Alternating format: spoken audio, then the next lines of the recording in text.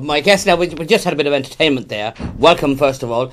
My guest just played a tune there on the harmonica just before he came on while we were waiting, and Dave whispers in my ear, as he does every week, "Quiet, please." So you can blame my guest, who is the one and only Kevin McCann from Belturbet.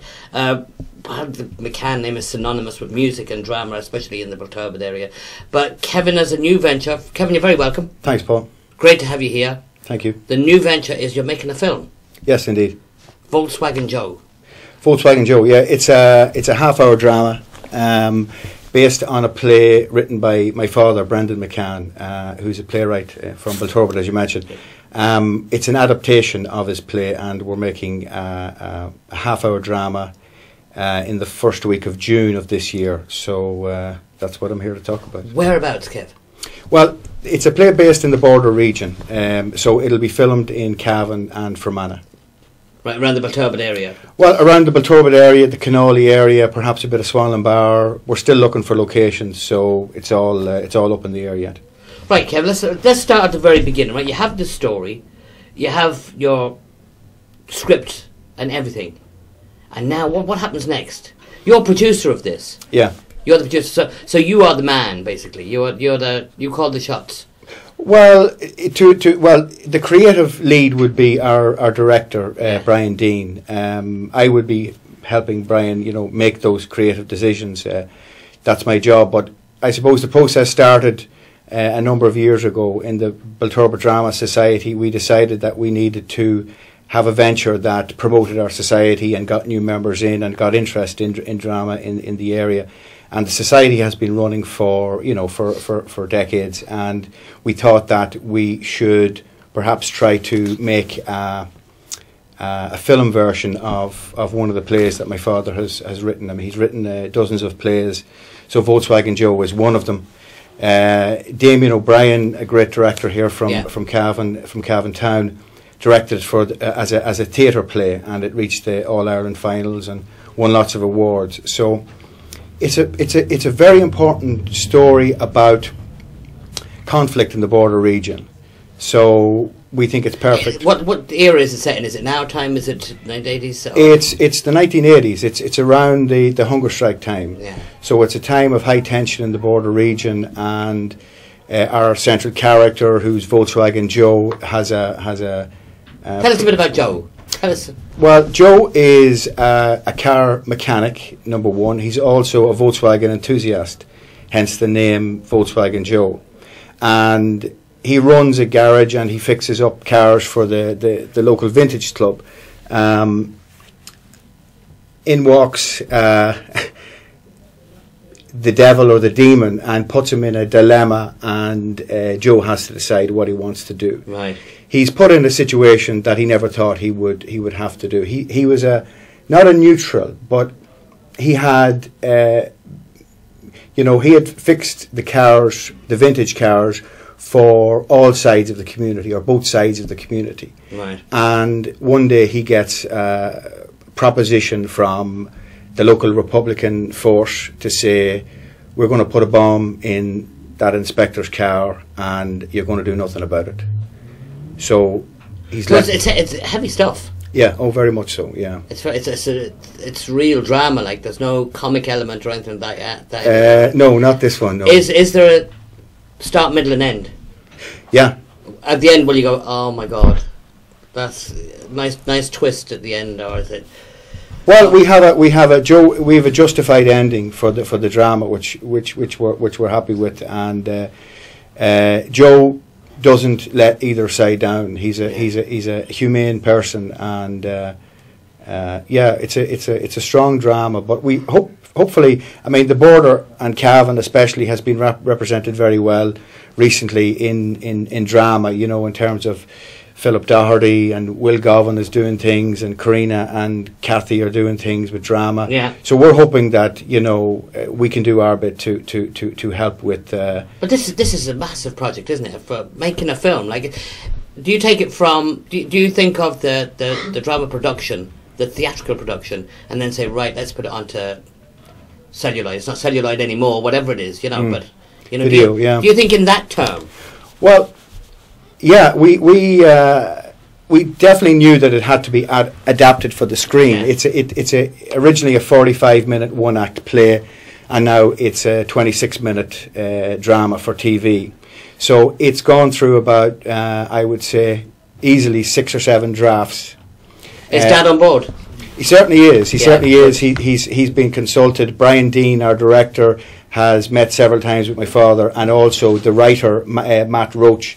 Matt Roach is an up-and-coming star in film, both nationally and I would predict internationally.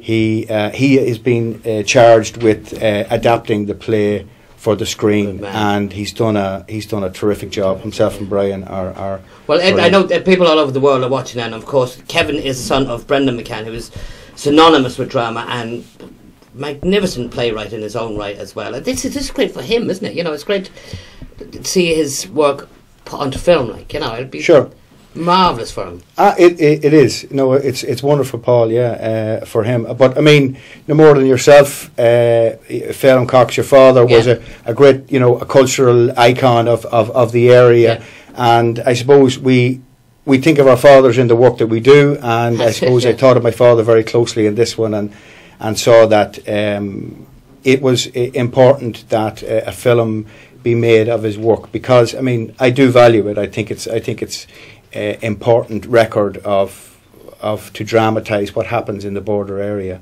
and I should also say that we're very pleased to have Anna O'Malley as one of our producers. Anna worked recently on the film with Kevin Allen did called Flat Lake. The Flat Lake film. Anna was working on that, so she's in a bit of trouble at the moment with production and stuff like that. Not production, I've seen a couple of rushes now. It's all ready. But back to your own one now. You've got the funding. Yeah. You got the money, and where'd you get the funding from?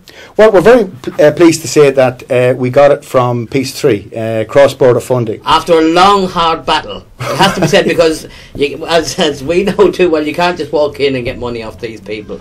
And you've had a long, hard battle with them.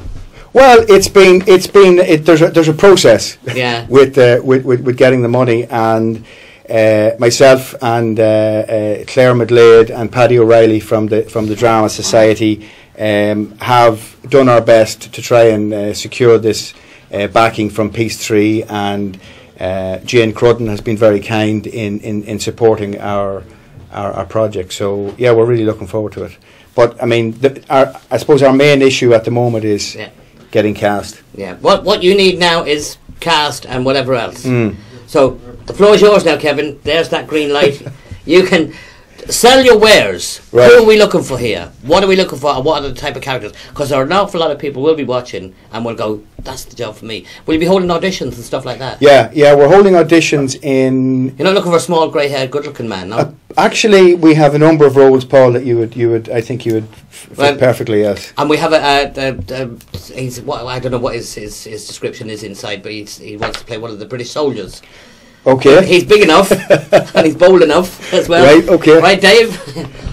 Right, Kevin, tell the people there now what you're looking for here now. It can be done, thank you, Paul. Well, we're looking for a cast for a half-hour drama called Volkswagen Joe. The main character is Joe. Joe is a male, 40 to 50.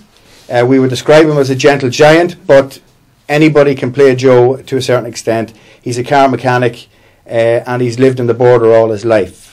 So ideally a gentle giant, but we can consider other types of characters. Madge is Joe's co-worker and unrequited love. We're looking for a female, 35 to 45, to play that role.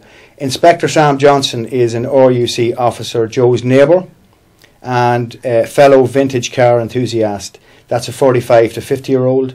Mac is an IRA member. So we're looking for males, 35 to 45, to play that character, Mac. Fitch can be described as a scheming rogue. Males. Brian Daly, that's the part for him. Okay, will I put his name down? Scheming rogue, yes. Just write that name down right now. Fitch is a scheming rogue, 25 to 35. Does Brian? That's it. He's out. Yeah.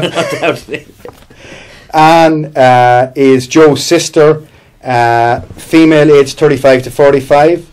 Maura, Joe's mother. We are looking for an older lady there, 65 to 85. The inspector's wife is one of the smaller roles, but important nonetheless, 35 to 45-year-old. We're looking for a barman, characters in the bar, and British Army soldiers. So our casting dates are the 4th and 5th of May. We're going for the 4th of May in Cookstown and the 5th of May in Belturbet. Right, you repeat that again now. Just so the 4th of May in Cookstown. Where about in Cookstown? It's I think it's called the Burnhaven Arts Centre. It's very close to there. Hub BT40. It's an open casting, yeah. Yeah, open casting. I mean, we're not looking for. You don't necessarily have to have experience in any form. Right. We want people that perhaps have just aspirations or a desire to put across a considered border performance. This is a very serious drama. We're taking it very seriously, and there are a number of fine actors here in the area that we would certainly be looking at and be interested, and hopefully that all the actors that you and I would know will come to those auditions. So the 4th in Cookstown and the 5th in Belturbet, between 12 and 6 in Belturbet at the railway station. Whereabouts in Belturbet? Yeah, at the railway station. The railway station, that'd be good, yeah. And will it be like a screen test, or will you have yourself, the director, and somebody else, like... Yeah, it's an audition. For anybody that hasn't been thinking, oh, I'll try this, you know. The experienced actors, of course, will know what to expect. Yeah. You know, so do you think that I get part of the script and you say, well, read that, we see what that's like? Well, if those people that are interested in auditioning for these parts can get a copy of the script before they attend the audition. So they can turn up to the audition and say, I'd like to read for the part of Fitch and also for the part of Matt. How do they get a hold of the script? They can get a hold of the script by emailing us and asking for a copy. So our email address is VolkswagenJoe2013, which is the numbers, at gmail.com. So VolkswagenJoe2013 2013 at gmail.com. And Volkswagen is spelled with an E, not the, I think. Yes. I don't know. Is that? It's the German. Not the wagon wheels wagon. No. It's VOLKSWAGEN, and it's Volkswagen. Volkswagen. Mika told me that. Kevin, the best of luck now. Thanks, Paul. Thanks very much for having us on. We will have Kevin back in.